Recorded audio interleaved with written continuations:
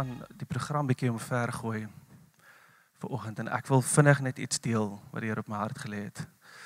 En dan van daar af gaan ons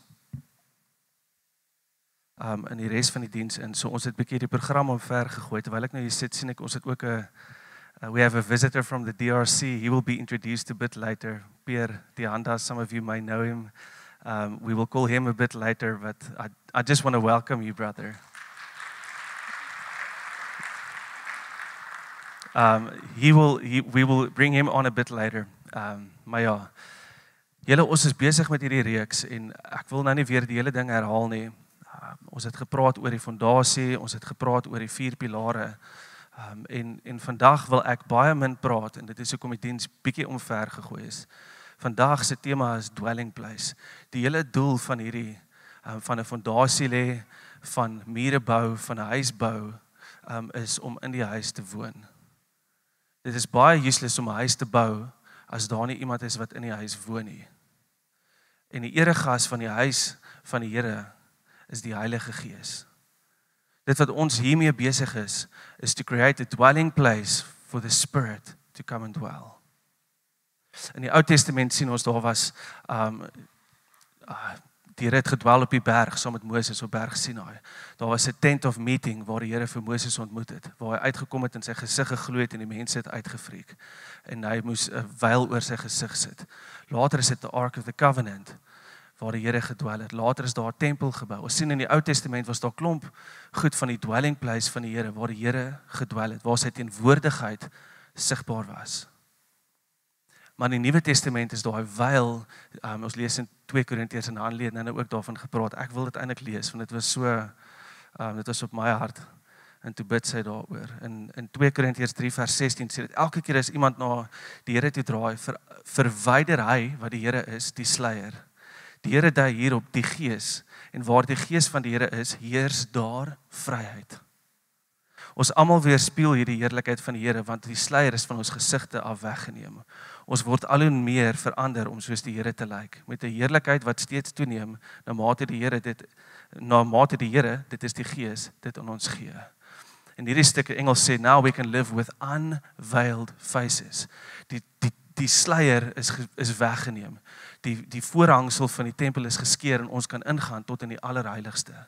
En ek wil net 'n skrifgedeelte met julle deel en dis hoekom ek eintlik min wil praat, want vanoggend wil ek eintlik net geleentheid skep vir ons om net te wees in the dwelling place. I just want to create a space en dit is nie iets wat ek kan doen nie, dis net die Here, maar ons wil vanoggend geleentheid gee just to be in the dwelling place of the Lord. En in my gedagte is een manier hoe dit regtig gebeur en regtig ons net kan wees is deur worship. Want worship haal die aandag af van wie en wat ons is, plaas dit op wie en wat die Here is, and then we are in His presence. And in His presence, it is all about Him. Ek wil vir julle net 'n paar verse lees, ek wil eintlik min sê, en net eintlik vir julle lees. Handelinge 7 vers 44 tot 50 staan. Ons voorgeslag het die tabernakel by hulle in die woestyn gehad. Die tabernakel is gemaak presies volgens die plan wat God aan Moses gewys het. Jare later toe Joshua die gevegte aangevoer het teen die volk wat God uit die land gedryf het, het hulle die tabernakel saamgeneem na hulle nuwe land toe. Daar is dit gebruik tot in die tyd van koning Dawid. Dawid het God se genade ervaar en het gevra vir die voorreg om 'n tempel vir die huis van Jakob te bou. Dit was egter Salomo wat die tempel van God gebou het. Die allerheiligste woon egter nie in mensgemaakte plekke nie. Soos die profeet het gestel het, die hemel is my troon en die aarde is my voetbank. Enige tempel wat julle vir my bou, skiet ver te kort, sê die Here. Kan julle 'n blyplek vir my bou? Het ek nie self al hierdie dinge gemaak nie. So die Here sê, hy bly nie in mensgemaakte plekke nie. So waar bly die Here? En as ons die Nuwe Testament lees, is daar klomp dinge. Of verstaan julle nie dat julle liggame 'n tempel van die Heilige Gees is wat in julle woon en deur God aan julle gegee is nie. Die Heilige Gees woon nie in plekke nie, hy woon in mense. Julle behoort nie aan julleself nie, want julle is teen 'n dierprys gekoop. Daarom moet julle God met julle hele liggaam verheerlik. Die Heilige Gees dwel in ons. Maar nie net in ons nie, wanneer ons by mekaar kom ook. 1 Korintiërs 3. Besef julle nie dat julle almal saam 'n tempel van God uitmaak en dat die Gees van God in julle as tempel woon nie. Ons almal saam maak uit die tempel van die Here. En daarom, wanneer ons by mekaar kom, het die Here 'n begeerte om hier te wees en homself aan ons te openbaar. Is julle met my? Ons weet hierdie goed, as iemand die tempel van God beskadig, sal God aan hom skade doen. God se tempel is immers heilig en julle self is daardie tempel. In Efesiërs 2, en hierdie is my laaste een, ek gaan hom net in Afrikaans en Engels lees. Julle is dis nie meer, en ek het begin met hierdie een, daar eerste Sondag wat ons gepraat het oor die fondasie, en ek wil weer hierdie skrif met julle deel. Julle is dis nie meer uitlanders en bywoners nie, maar medeburgers van hulle wat aan God behoort. Ja, julle is lede van God se huisgesin, wat gebou is op die fundament van die apostel en profete gelê het. Christus Jesus is self die hoekklip, op wie die hele gebou, terwyl dit kunstig in mekaar gepas word, verrys tot 'n tempel wat aan die Here toegewy is. Die Here bou hierdie ding op en hy gebruik ons om hierdie tempel te bou, sodat sy gees hier kan wy. Deur julle verhouding met hom word julle ook saam opgebou tot 'n gebou waarin God deur sy gees woon. Die Engelse vertaling, ek wil die Amplified lees, hy het gewoonlik baie woorde, en dan van daar af gaan ons aan. So then you are no longer strangers or aliens, outsiders without rights of citizenship. Is daar nie mooi nie. But you are fellow citizens with the saints, God's people, and are members of God's household, having been built on the foundation of the apostles and the prophets, with Christ Jesus himself as the chief cornerstone, in whom the whole structure is joined together, and it continues to increase, growing into a holy temple in the Lord. En dan verduidelik hulle wat is daai holy temple of the Lord, a sanctuary dedicated, set apart and sacred to the Lord, to the presence of the Lord. In him and fellowship with one another, daar is baie mooi vir my, you are also being built together into a dwelling place of God in the Spirit. En julle, dit is ons hele hart vir vanoggend, is vir die Here om net te kom dwel. Vir die Heilige Gees om net by ons te wees. Ons het lank terug gepraat oor die teenwoordigheid van God. Die teenwoordigheid van God is 'n persoon, dit is die Heilige Gees. En ons wil vanoggend net die Heilige Gees uitnooi om in ons teenwoordigheid te wees. En vir ons om in sy teenwoordigheid te wees.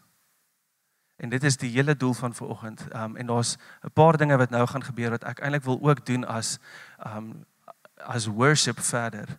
So ons gaan 'n video kyk van Driekus en Anien. Wie van julle ken vir Driekus en Anien? Hulle het vir ons 'n video gestuur. Hulle is van ons sending in Tanzanië. Hulle gaan nou self sê wie hulle is vir die van julle wat nie weet nie. Maar hulle het vir ons 'n video gestuur, so ons wil graag vir julle die video wys. Hulle is 2 van ons sendelinge. En dan wil ons tyd spandeer om vir hulle te bid. Nadat ons dit gedoen het, gaan Peer die hand daar opkom.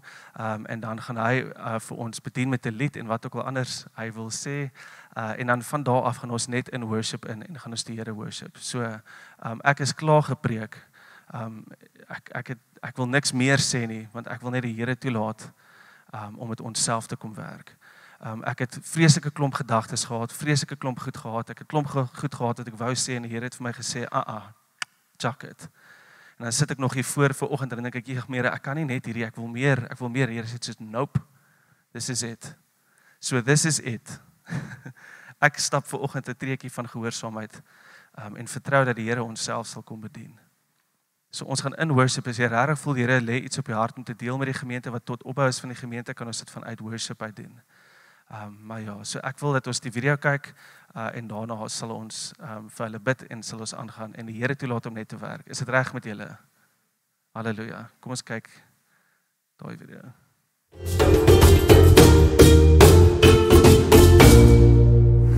Goeiemôre julle, ons is die standaard gesin, wat van Logos gemeente hier in Tanzanië werk, onder die Swahili sprekende onderreikte mensengroepe.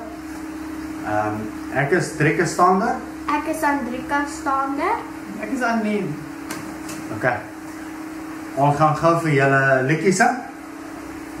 Kom ons begin. Wengine wanasema Yesu amekufa na sisi tunasema Yesu yu hai, nasikia kichwa, tumbo na mgongo, kifua na magoti, miguu na mikono, Yesu yu hai. En dit beteken, sommige mense sê Jesus is dood, maar ons sê Jesus lewe hy lewe en dan maak ons met ons hande net so.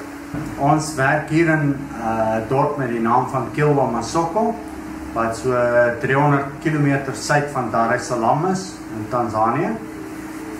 Ons werk is onder die Swahili mense wat hier op die kus van Tanzanië is. Dit is oor die meerderheid moslim mense en ja, ons bediening onder hulle. Ek gaan met waterpompe werk en Anien, ja, jy kan maar sê wat jy doen. Ja, my hart is regtig in die eerste plek opleiding. Soos ek altyd sê, that the church will leave the building.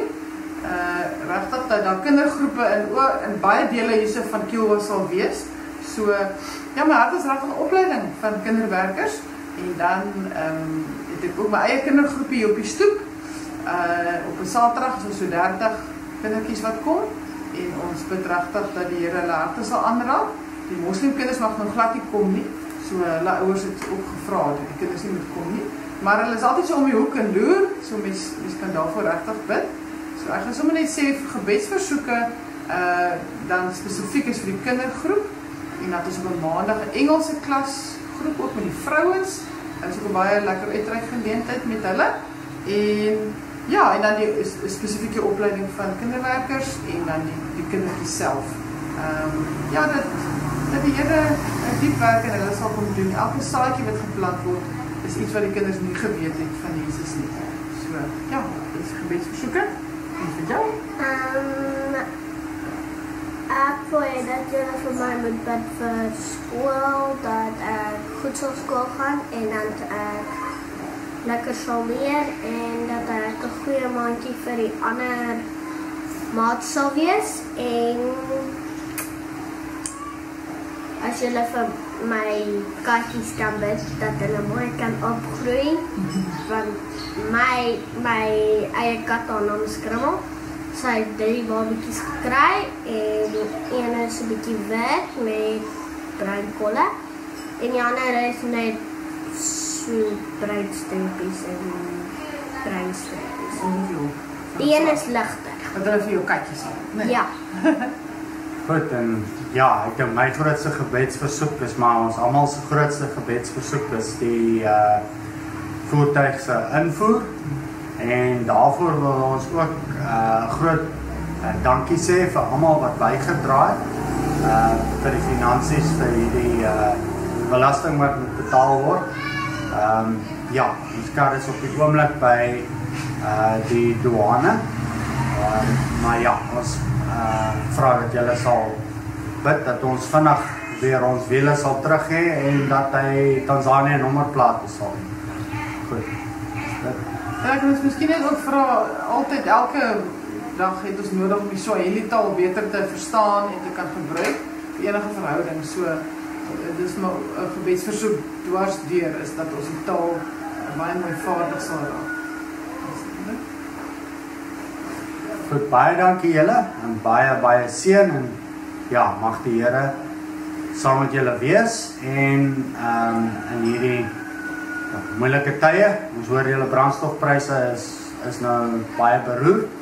So ons wil net bid, mag die Here julle baie seën. En baie dankie vir al julle ondersteuning.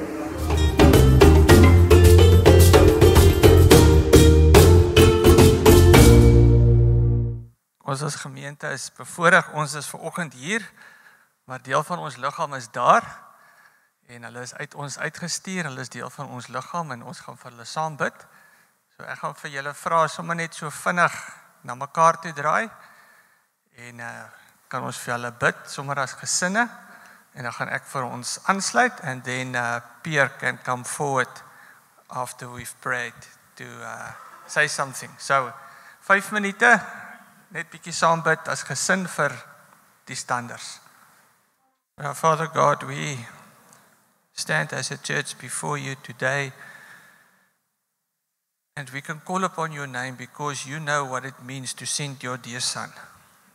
One day long ago, your son left heaven and came to earth to bring us the gospel of salvation. And when he went back to you and the the Father in heaven and the Son sent us the Holy Spirit. And triune God sent us as a church to the nations. So sending is deeply rooted in your Father heart because you are a God who cares for people who you created. And we as a church can just extend our hands and pray for the standers whom you have called to minister to those Swahili people who do not know you. And thank you, Father, that we could identify with them as being a family, one of our members who just left us and drove all the way to go and minister. And we just want to bless them this morning, Father, as we are in expectation for your Holy Spirit just to renew our minds and renew our strength and just to be in our midst. We pray that you be with them this morning, that they will visibly feel your presence and that they will be aware of your supernatural power in their ministry. And as they stand in expectation for you, for the challenges of living in a foreign country, importing a vehicle, having school, ministering to children, we know, Father, that those whom you call, you equip and you empower them. And we as a church just want to extend and bless them as being part of our body, Father. We are here, but we are also with them because they are part of your body and they're part of our body, Father. And we just thank you that we could just uplift them and pray that you will just make straight their way ahead of them, that you will fill every valley and level every mountain, and that they will become a powerful testimony. Father, we pray for friends for them with whom they can have fellowship. We pray for a congregation of fellow believers with whom they can fellowship and worship you together. We pray for the child, Father, that she will be a good friend, but she will also have good friends, Father. And Father, it's so beautiful that she's concerned about kittens, as all children are having a love for small animals, Father, that through that you will give her a heart for the lost children, and through that you will just use those kittens to reach the hearts of those Muslims who do not know you. Father, we thank you for their willingness, and we just worship you, and we just acknowledge our utter dependence upon you this morning. And as we wait for you to do something in our midst that will let us just stand in awe of our great God who surprises us in the most unexpected ways. Father, and as Pierre, who's also one of our mission students who was here many years ago, that you sent him to come and minister to us through song, Father, we just pray that you bless him and that we can just dedicate him and all the things and the ministry he's doing in the DRC to your hands. We praise you and we worship you in Jesus' name. Amen. Thank you, Pierre. Let me introduce them to you. Pierre Dianda, he was a student in 2007. 2006. So he comes from the DRC, and you can see he's got a beautiful smile, and he's always very friendly, and he's got a special anointing for singing. He speaks French, and he was while we were ministering with him, he was really touched our hearts, and he went back to the Congo, and they went through a civil war, and the Lord used him there, and his children is also in ministry, and it's just so wonderful that the Lord sent him in a strategic time to us to equip him, and he went back to Congo, and it was just amazing to hear the testimonies of what God is doing. So I honor God for what he's doing in our church, and that somehow he built networks all around the globe for us as a church. So very welcome, Pierre, and you're most welcome to minister to us as the Spirit leads you. Thank you. God bless you. Amen. Can you just please lift up your hand, say Hallelujah. In Africa, we do it loudly. Hallelujah!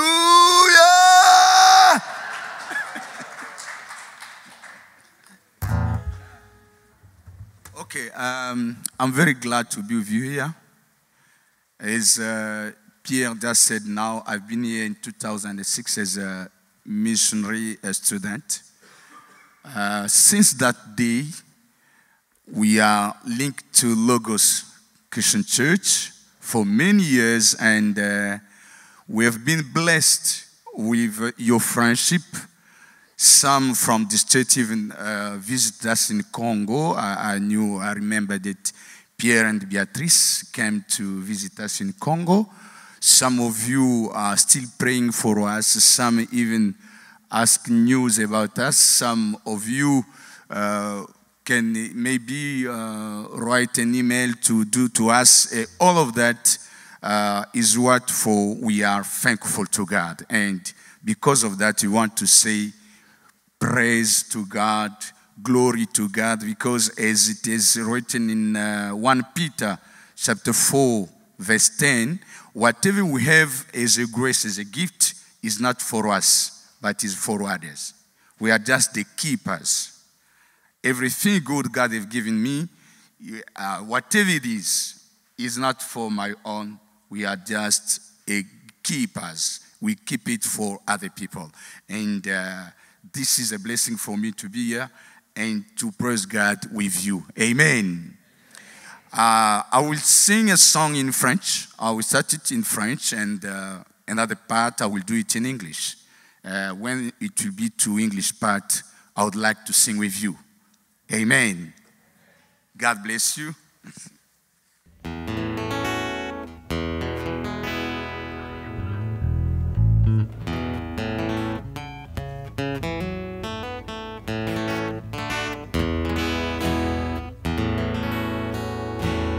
Jésus, je viens à toi pour t'adorer de tout cœur, de toute mon âme, avec mon corps, avec mes biens, je viens te célébrer, t'honorer, t'exalter. Jésus, je viens à toi pour t'adorer de tout mon cœur, de toute mon âme, avec mon corps, avec mes biens, je viens te célébrer, t'honorer, t'exalter. À toi la gloire, à toi l'honneur, à toi la majesté. Jésus mon sauveur, quelle serait ma vie si tu n'étais pas là, si tu ne mourrais pas à la croix pour moi. Moi qui étais Barabbas, tu as pris ma vie, tu m'as donné ta vie, que je sois innocent.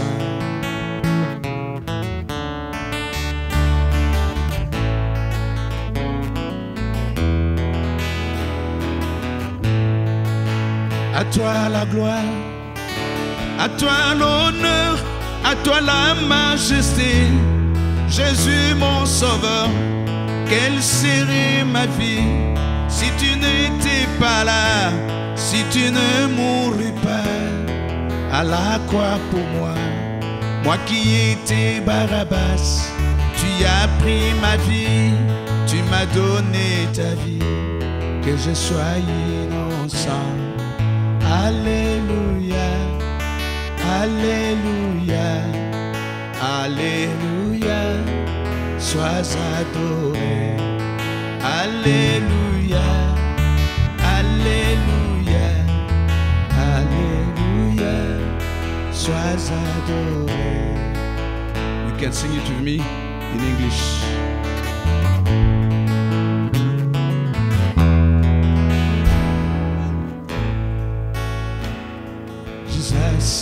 I come to you to adore your name with all my heart, with my soul, with all I have. I come to celebrate, to honor your name, Jesus.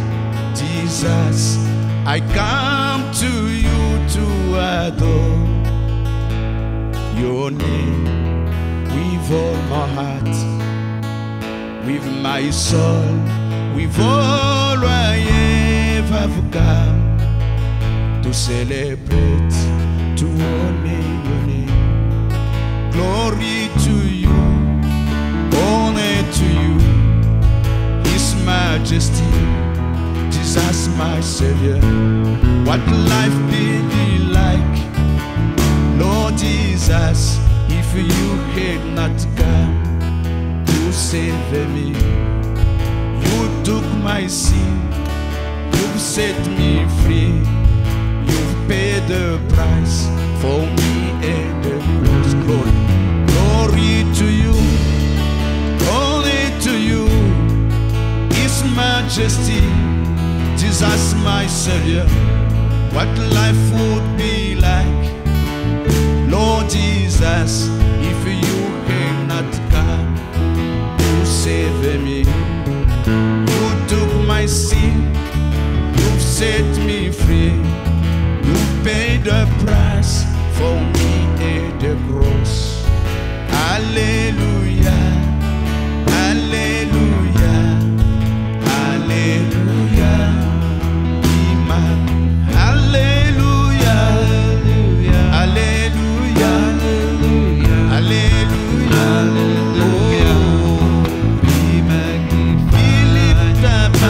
Jesus, I Lord, my King, hallelujah, be glorified, my Lord, oh Lord Jesus, hallelujah, be lifted up, Jesus, my friend, my God.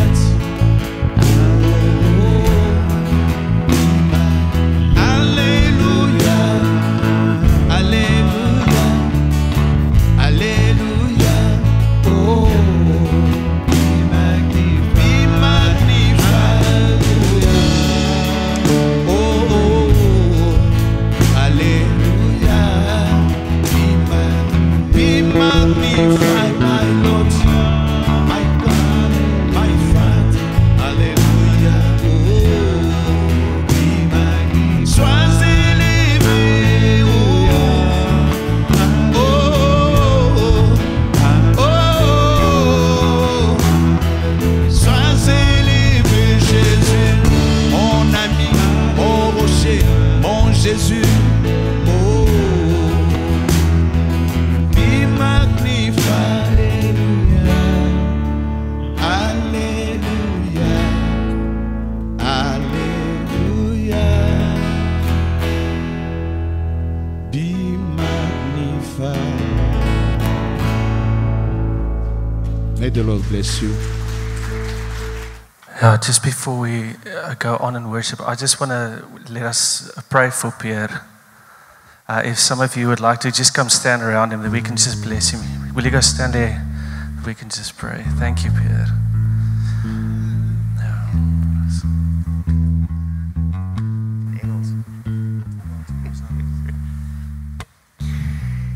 Ja, Vader, wat 'n voorreg. En laat Pierre nou maar dink ek praat in tale, dan is dit reg so. What an honor to sing this song with him. And I just saw the DRC, the Congo and the ruins and the conflict, and I just shouted, hallelujah, hallelujah. Be magnified over that country as well. Be magnified over that country, the civilians, the government, the leaders. Be magnified over the continent of Africa. Let us stop talking about the dark continent.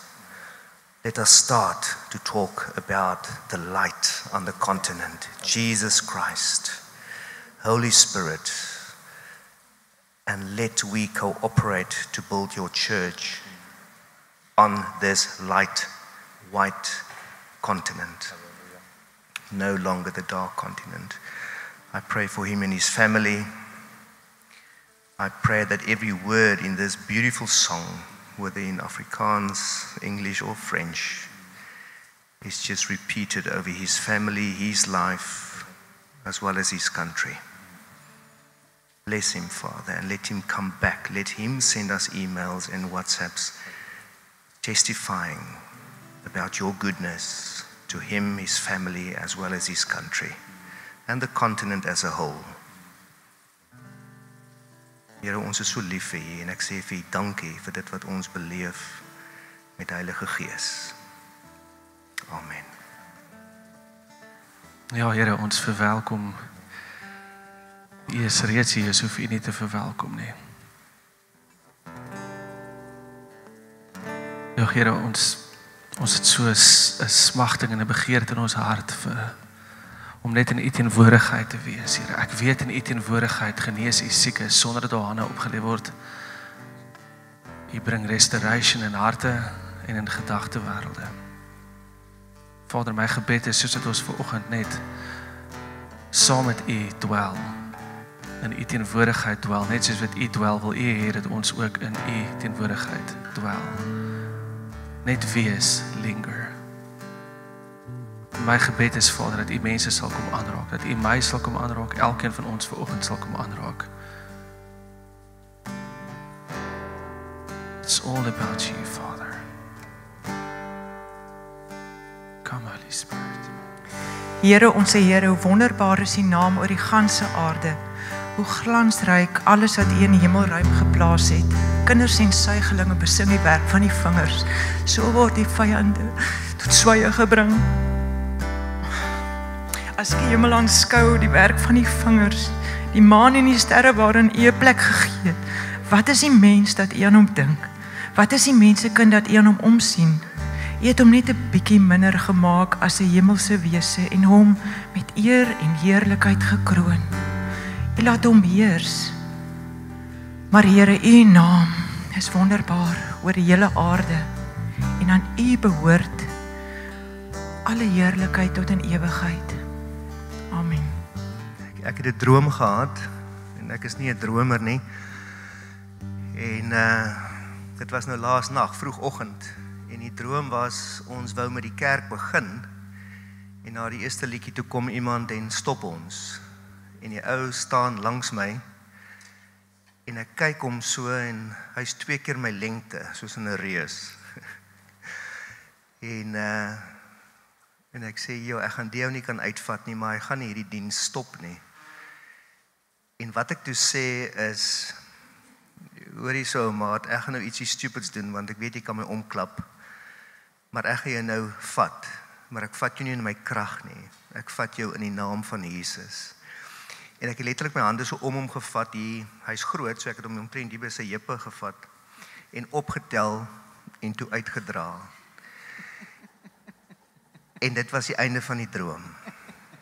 Ek weet nie hoe hy onder daai deur gekom het nie, maar ek het hom uitgedra en niemand het my gestop nie en die ergste is hy het nie teengestribbel nie. Want ek het gesê in die naam van Jesus. En dis die droom.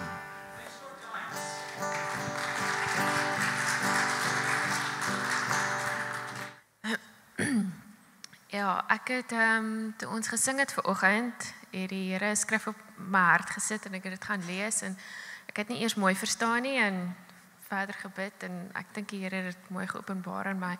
En is in 1 Samuel 5 vers 8 sê dit, "So they sent messengers and called together all 5 of the Philistine kings and asked them, what shall we do with the covenant box of the God of Israel?" En ek het verder gelees en dit het gegaan oor hierdie tyd wat hulle die covenant box van Israel rondgeskuif het en waarna toe dit gegaan het dit elke keer siektes gebring en die mense het siek geraak en dood gegaan en niemand wou dit gehad het nie, want dit was goedsin. En wat ek net ervaar en ek dink, Rian, dit sluit aan by jou droom, dit wat jy uitgedra het is, wat ek ervaar het wat die Here vir my gesê het, en is 'n bietjie van 'n harde woord, is dat as ons hier so sit en ons het dalk goed in ons harte of in ons lewens wat ons nog nie meer gedeel het nie, wat beteken dat die heiligheid van God nie kan kom dwaal hier nie, dan het ons nodig om dit te bely en dit uit te kry uit ons lewens uit, sodat God wel kan kom, want andersins gaan ons nie sy seën ervaar nie en gaan ons soos hierdie Filistyne wat siektes ervaar het, gaan ons dit in ons lewens kry. So ek dink is belangrik, daai wat jy uitgedra het, dit was net vir my bevestiging geweest dat ek is met julle moet kom deel.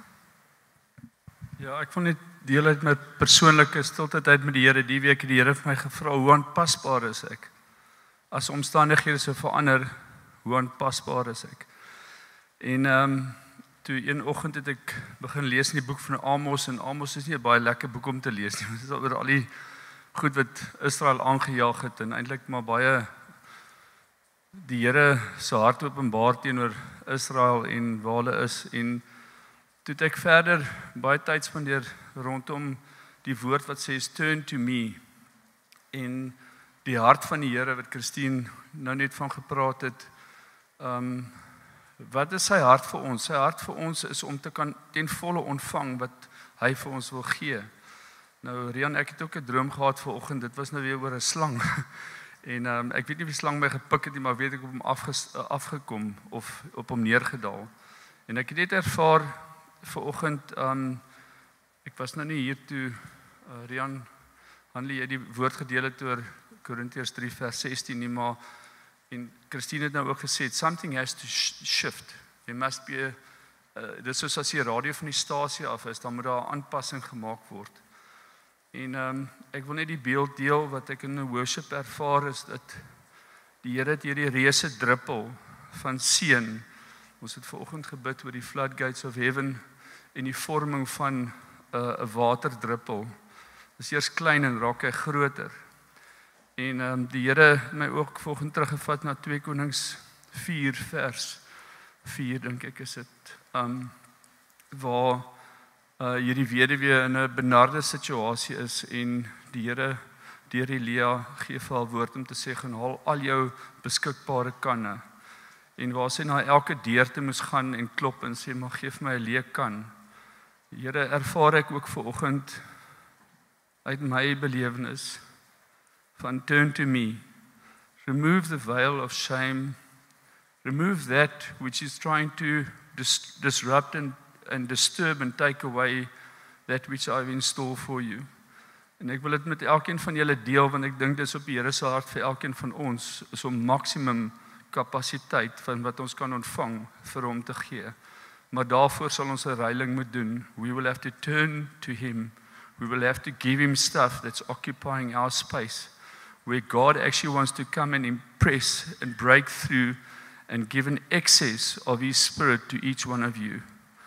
En ek weet die tyd het uitgeloop en die reën val daar buite, maar hier's baie van ons wat regtig nodig het om daai druppel te voel breek. Die druppel van die Heilige Gees op elkeen van ons lewens, ons stukkie dorre aarde, waar die Here wil inkom en hy wil genees, hy wil nuwe lewe bring. Seek me and I will live. I believe God saying to me, come and live in me. En dan hierdie hele gedeelte van renewing our minds, dat ons met daai aanpassings maak mense, die tyd loop uit. Die Here wil ons seën, hy wil uitbreek oor ons. Ons moet ons kapasiteit regkry, ons moet ons mindsets regkry, but we have to turn to God. Ja, ek wil eintlik net hierdie uitbid het wat Christine en Ivan nou van gepraat het. Here, U is soos 'n consuming fire, soos wat ons vroeër ook gesing het. Lord, you are the one that purifies and make holy. Here, ons kan nie uit ons eie uit onsself reinig nie, ons kan nie uit ons eie uit onsself skoonmaak nie, ons kan nie uit ons eie uit onsself heilig nie. Dit is alleenlik by U en dankie vir daai uitnodiging van U wat ons uitnooi, net soos wat ons is, met alles vuil goed, met alles gemors, nooi U ons in, nooi U ons uit. En as ons in U teenwoordigheid is en as ons by U voete sit, sal U daai proses van heiligmaking begin en voltooi. Dankie Vader vir daai uitnodiging om te step into your presence just as we are. Maar Here, ek kom bid dat U vir ons sal wys. Here, ek besef as ons in U teenwoordigheid is en as U dwel, dan wys U vir ons waar die plekke is wat U wil werk. En Here, ek kom bid dat U vir ons die boldness en courage sal gee om U toe te laat om daai goed uit ons lewe uit te haal. En Here, ek besef soos Rian ook sê dat dit alleenlik is in U naam, net U kan dit doen. Here, ek kom bid dat U daai goed wat in ons lewe sal optel en sal uitdra uit ons lewe uit. Ek bid daai goed wat in ons gemeente is wat nie van U af is nie, dat dit sal optel en uitdra by hierdie voordeur uit. Dat ons nie eers sal weet hoe dit hier by die deur uitkom nie, maar dat dit nie meer hier sal wees nie. Dat dit nie meer in ons lewens sal wees nie. Here, ek besef hierdie is 'n harde woord, maar Here, ek weet ook U kom bring dit en deel dit met ons in absolute liefde. Dankie vir U liefde wat die purification in ons lewens bring. Dankie Vader dat U so getrou is. Dankie Here. Dankie Here.